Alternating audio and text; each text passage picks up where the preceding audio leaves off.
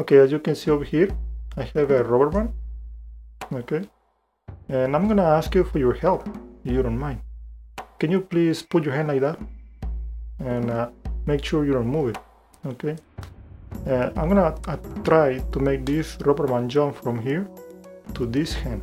Okay, just like that.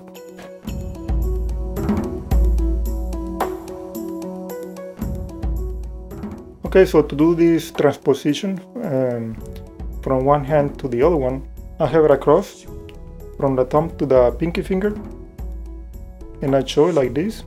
Then I ask the spectator if they can help me by putting the hand in the same position.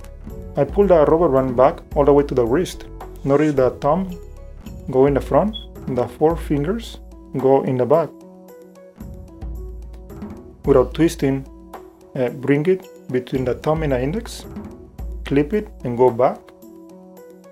In this gap, thumb, index and all the fingers go inside. Make sure this rubber band doesn't end up too close to the hand.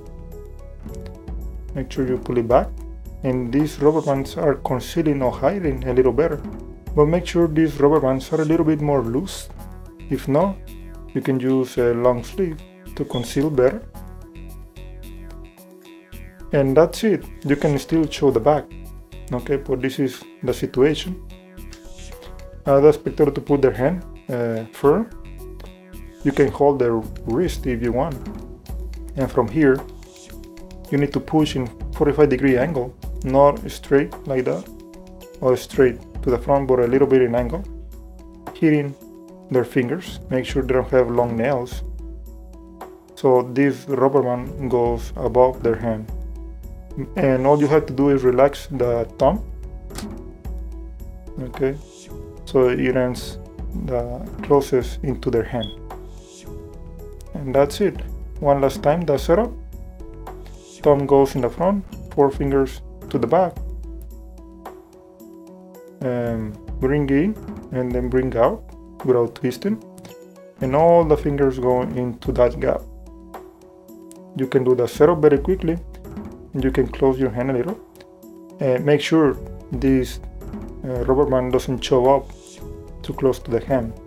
Okay.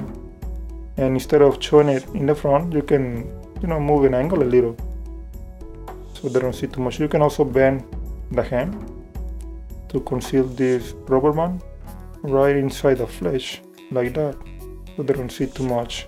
That's a view of the rubber band. Okay, close the hand, don't overshow too much, just close. Notice because it's in diagonal, I can show a little bit more when closing the fingers, a little bit towards the back. That's very helpful. And move it not straight like that, but maybe it's a little better if you go an angle. Okay, like that. And that's it.